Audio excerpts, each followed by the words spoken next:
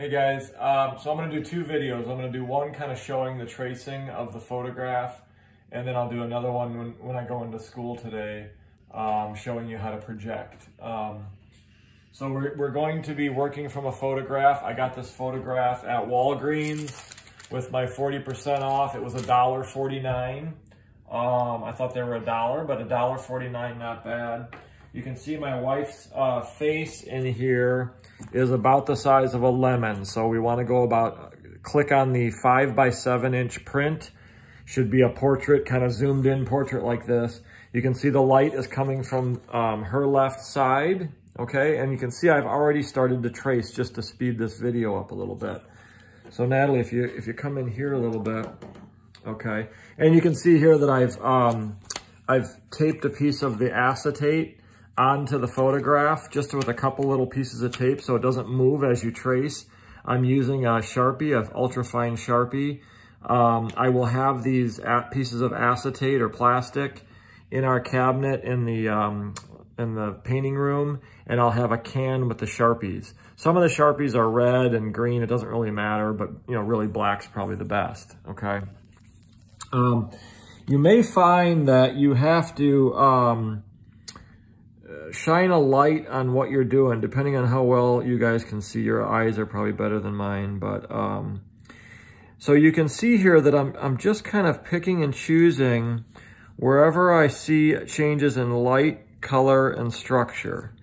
And I don't want to make any like generic marks. I don't want to make it kind of close. I want to make it exactly where it needs to be, okay? So as I come through here, once in a while a student will put too much stuff in there, but you're almost better off with too much stuff than not enough, okay? You can eliminate moles if you want and stuff. As you go in through hair here, okay? I'm just sort of staying along and just picking out all the big things, okay? Coming through like that, kind of isolate this dark area right here, isolate this dark area, that one right there.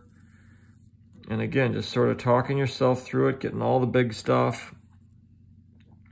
You notice how I can just transition from hair to face. It doesn't matter.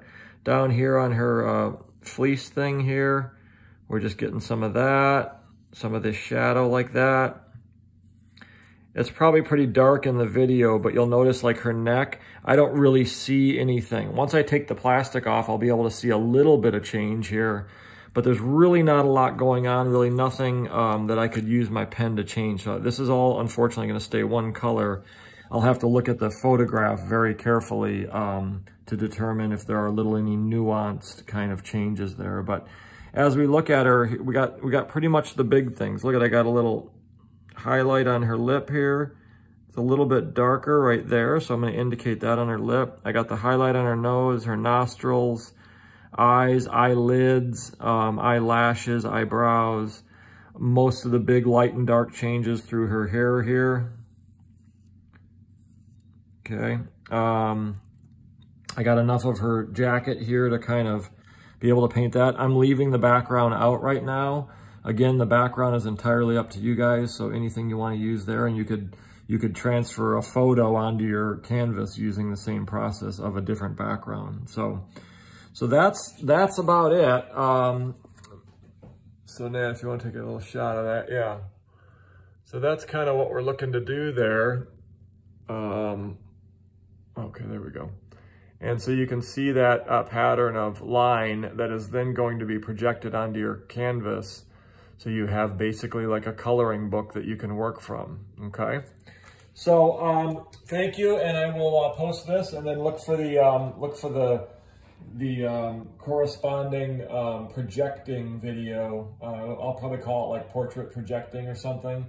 And that will be taking this piece of plastic, putting it on the overhead projector, which there are going to be 3 in the hall for you that you can use anytime. You're going to project it onto the canvas, draw very lightly, and then you're ready to go. So thank you.